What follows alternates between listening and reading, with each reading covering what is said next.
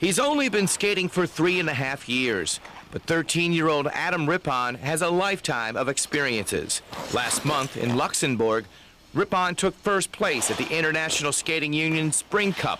For Adam, the trip was a series of firsts. The plane ride, it was my first plane ride, so that was pretty exciting. And then as soon as we got into Amsterdam, I had my first train ride to Luxembourg. And then I had my first day of practice. And then the next thing I knew, it was like the short program, and I skated pretty well there. I got second in the short. And then the next day it was the long program, and I won that.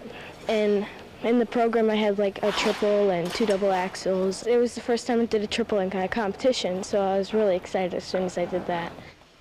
After winning the competition in Luxembourg, Rippon and his mother celebrated with a 2-week vacation in Europe, checking out Italy, the Eiffel Tower in Paris, London, and even a little bit of the Olympic spirit in Switzerland. Well, after we went to Lausanne and we saw the Olympic Museum, and then when you see like all these things about other people who won the Olympics and everything, you think that you've done a great thing, but you're still so far away. Humbly spoken, and probably true.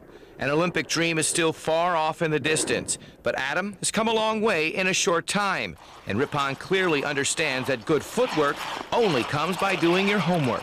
Like all the little things that your coach tells you, you always have to remember them, and you always have to try not to overdo it, just to do it. So as long as you remember everything your coach tells you, you'll be okay. Some good old-fashioned advice from a young man who's so good, he'll make your head spin. In Pittston Township, Jim Coles, Newswatch 16 Sports.